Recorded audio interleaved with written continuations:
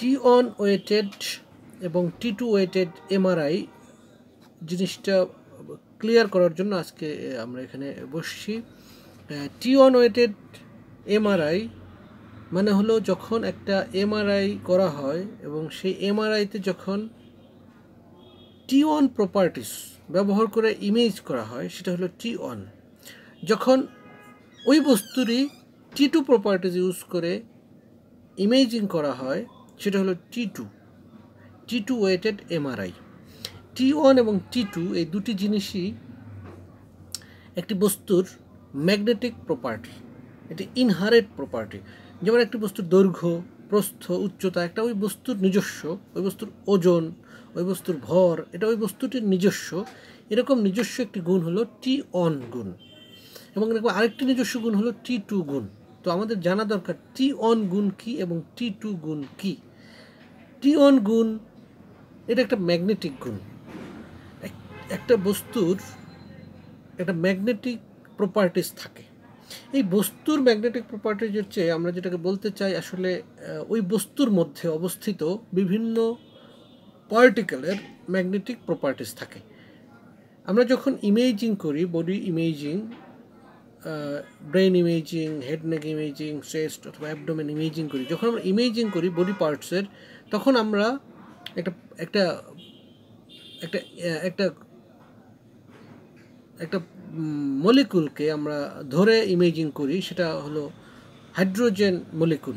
তো হাইড্রোজেন যে অ্যাটম আছে, হাইড্রোজেন অ্যাটম, এই হাইড্রোজেন অ্যাটমের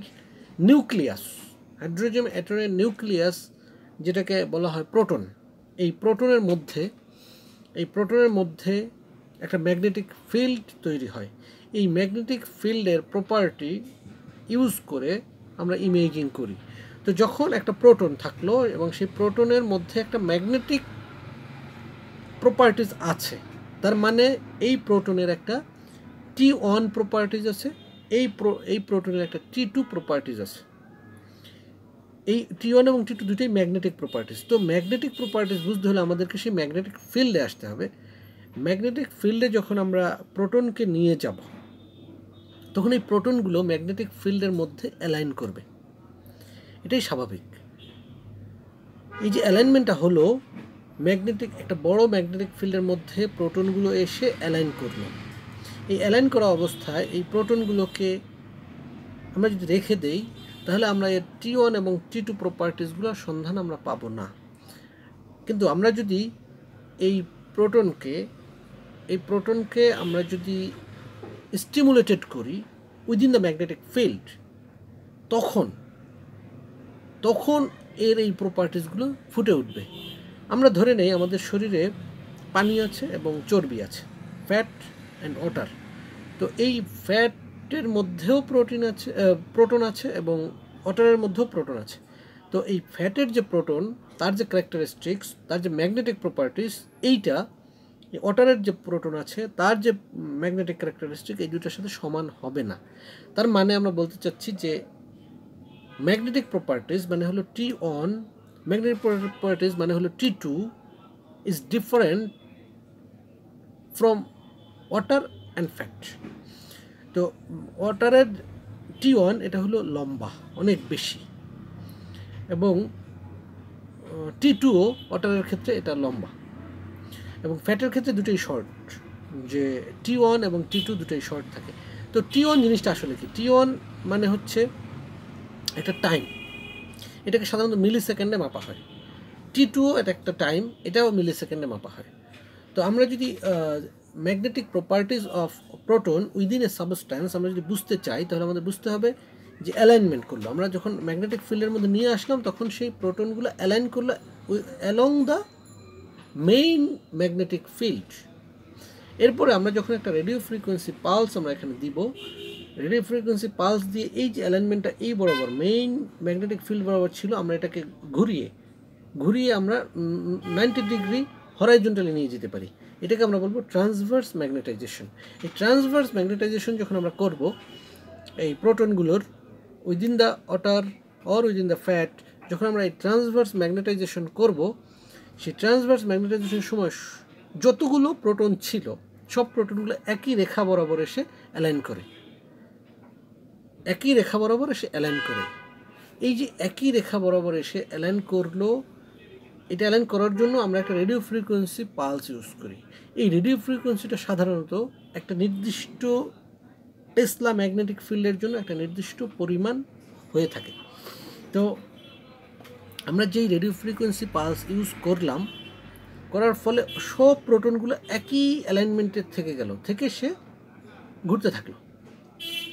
এই অবস্থায় আমরা যদি রেডিও ফ্রিকোয়েন্সি পালসটা বন্ধ করে দেই, তাহলে এই যে একই অবস্থায় ছিল তারা, যারা একই অবস্থায় ছিল তারা কি করবে, আস্তে আস্তে আস্তে আস্তে তাদের শক্তিগুলোকে ছেড়ে দিবে, ছেড়ে দিয়ে তারা আগের জায়গায় ফেরত যাওয়ার চেষ্টা করবে। যখন এই হরাইজন্টালি থাকা অবস্থায় বা ট্রান্সভার্স থাকা অবস্থায় তারা যখন শক্তিগুলো ছেড়ে দিয়ে, তাদের নিজেদের শক্তিগুলোকে ছেড়ে দিয়ে ডিফেজ করে আস্তে আস্তে ছড়িয়ে পড়ে, এই অবস্থায় আমরা ওখানে কতটুকু শক্তি ছড়িয়ে পড়লো এটা আমরা মাপব। কতটুকু শক্তি ছড়িয়ে পড়লো, কী শক্তি ছড়িয়ে পড়লো, এটা একটা ম্যাগনেটিক এনার্জি। এই ম্যাগনেটিক এনার্জি যেটা ছড়িয়ে পড়লো সেটা আমরা মাপব। আমরা মাপতে থাকলে দেখতে পাবো যে একটা পর্যায়ে সে এই যে ট্রান্সভার্স অ্যালাইনমেন্টে যে শক্তিটুকু ছিল সবটুকু আস্তে আস্তে আস্তে আস্তে তার শেষ হয়ে যায়, সবটুকু আস্তে আস্তে শেষ হয়ে যায়।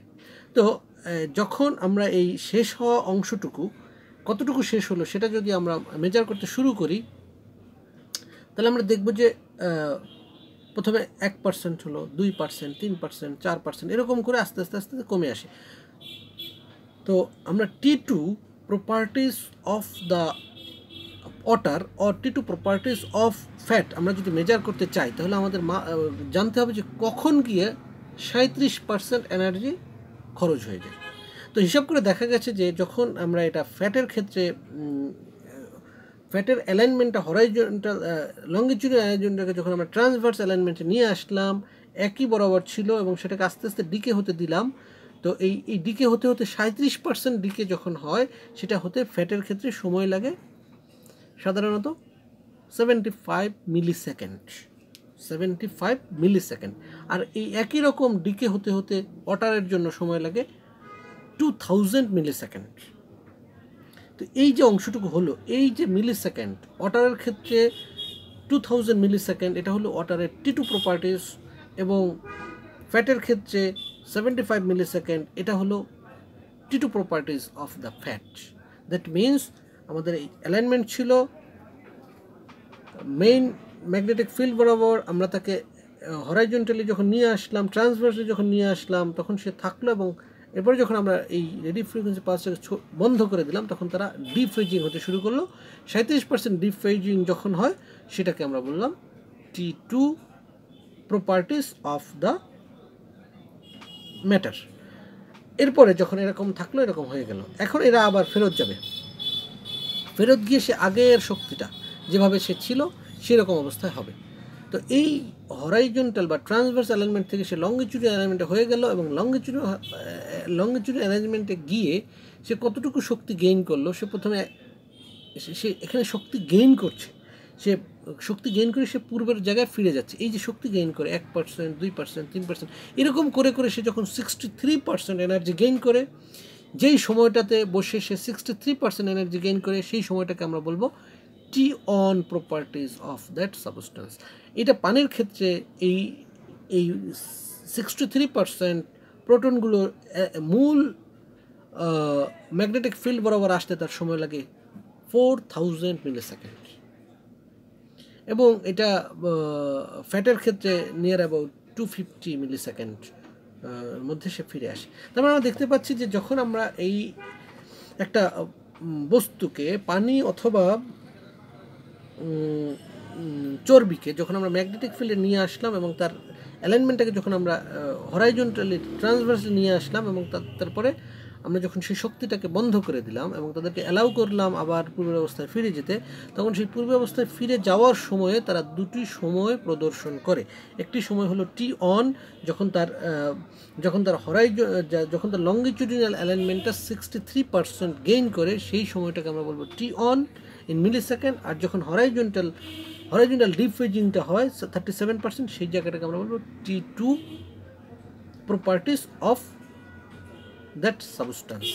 এই T1 এবং T2 প্রপার্টিজ ব্যবহার করে যে ইমেজিং করা হয় সেটাকে বলা হবে T1 ওয়েটেড, এবং যখন T2 প্রপার্টিজ ইউজ করে ব্যবহার করে সেটাকে বলা হবে T2 ওয়েটেড MRI। তো এখন কিভাবে আমরা সেই ওয়েটিং করে ইমেজিংটাকে তৈরি করি? ওয়েটিং করে ইমেজিং তৈরি করার জন্য MRI মেশিনে যেটা আছে সেটা হলো TR এবং TE। আমরা যখন দেখব যে একটা MRI এর TR এবং TE দুটোই বড়, বেশি লম্বা, তখন আমরা সেই ইমেজটাকে বলবো T2 ওয়েটেড ইমেজ। আর যখন আমরা দেখব TR এবং TE ছোট, অল্প মাত্রায়, তখন আমরা এটাকে বলবো T1 ওয়েটেড ইমেজিং। এখন TR TE এটা কি জিনিস? TR মানে হচ্ছে রিপিটেশন টাইম এবং TE হচ্ছে ইকো টাইম। আমরা এটা আস্তে আস্তে ব্যাখ্যা করব।